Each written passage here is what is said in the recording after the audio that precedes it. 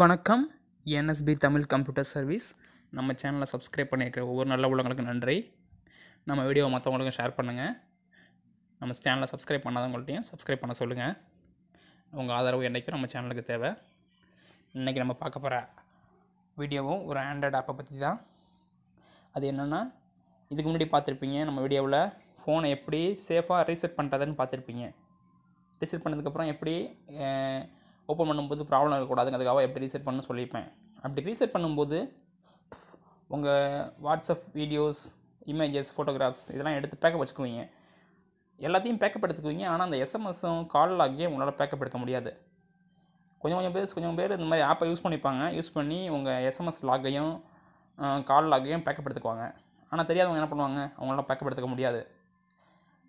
அது இல்லாமல் சில நேரத்தில் தெரியாமல் கைப்பட்டோ இல்லை பசங்க விளையாடும் போதோ உங்கள் ஃபோனில் இருக்கிற எஸ்எம்எஸ் ஹிஸ்ட்ரி எல்லாம் அழிஞ்சு போயிடும்.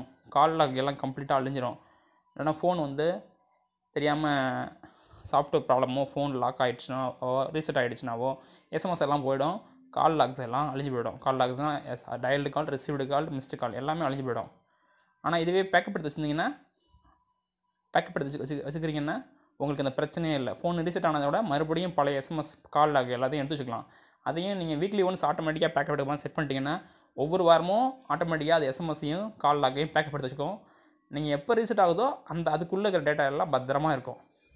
ஸோ அந்த ஆப் எப்படிப்பட்டதுன்னு இப்போ சொல்கிறேன் வாங்க. ப்ளே ஸ்டோருக்கு போங்க. ப்ளே ஸ்டோரில் போய்ட்டு SMS பேக்கப் அண்ட் ரீஸ்டோர் அப்படின்னு கொடுங்க. நான் ஏற்கனவே இன்ஸ்டால் பண்ணிக்க இந்த ஆப்பை பார்த்தீங்கன்னா ஒரு பச்சை கலரில் ஒரு வாட்ச் மாதிரி ஒரு சிம்பிள் மாதிரி இருக்கும். SMS பேக்கப் அண்ட் ரீஸ்டோர்னு இருக்கும். இந்த ஆப்பை அப்படி ஓப்பன் பண்ணுங்கள். வரும் ஸ்க்ரீன்லேயே SMS backup and ரீஸ்டோர்னு. ஸ்க்ரீன்லேயே welcome get ஸ்டார்டட்னு இருக்கும். ஸ்டார்ட் கொடுங்க.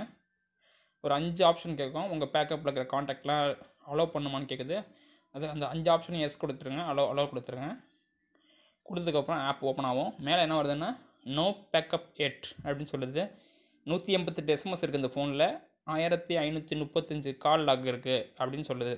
கீழே மோர் ஆப்ஷன்ஸ் இருக்குது. இப்போ செட் பேக்கப் அப்படி செலக்ட் பண்ணிங்கன்னா SMS 188ஐயும் 1535 காலையும் பேக்கப் எடுத்துக்கலாம் அப்படின்னு அர்த்தம். அதில் இப்படி ஆஃப் பண்ணிட்டீங்கன்னா அது பேக்கப் ஆகாது. அப்படி ஆன் பண்ணால் தான் பேக்கப் ஆகும். இந்த அட்வான்ஸ் ஆப்ஷனில் போனீங்கன்னா ஆல் மெசேஜா செலக்டட் மெசேஜா அப்படின்னு கேட்கும். அதில் போய்ட்டு நெக்ஸ்ட் கொடுத்தீங்கன்னா நீங்கள் எடுக்கிற பேக்கப்பை எங்கே ஒண்டி சேவ் பண்ணணும், அது கூகுள் ட்ரைவா இல்லை ட்ராப் பாக்ஸா ஒன் ட்ரைவா உங்கள் ஃபோன்லேயே சேவ் பண்ணுமா.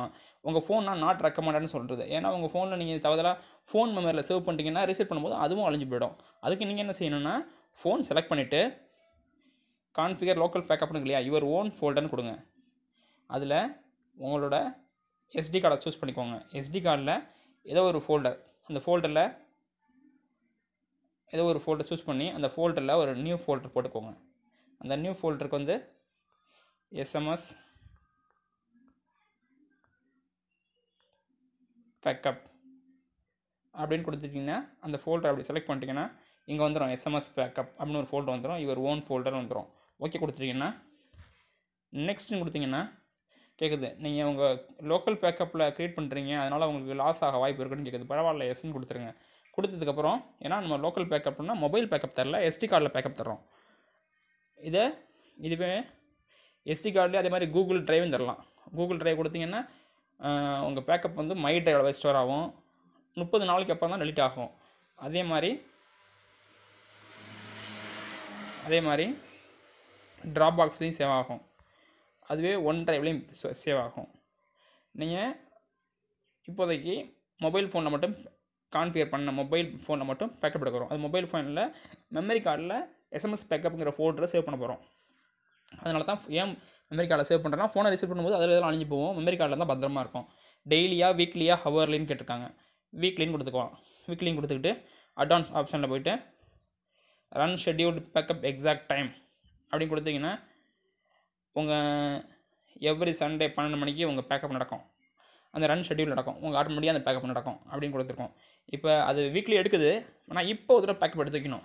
இப்போ எடுத்தால் தான் அது வீக்லி நடக்கும். இப்போ பேக்கப் நவுன்னு கொடுக்குறோம். பேக்கப் நவுவில் பார்த்தீங்கன்னா தெரியும் மேலே பேக்கிங் அப் கால்ஸ் அப்படின்னு வருது.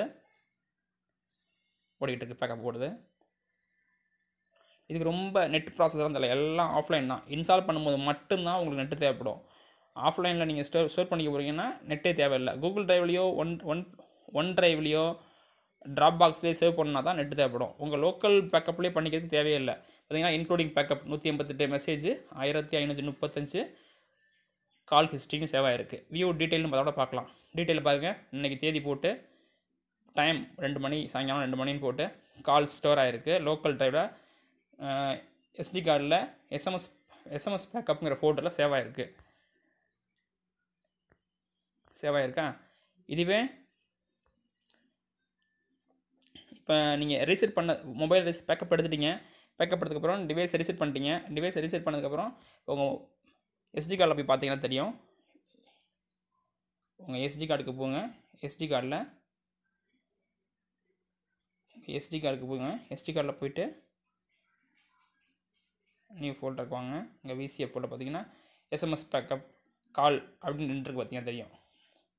கால்ஸ் எஸ்எம்எஸ் பேக்கப்னு இருக்குது.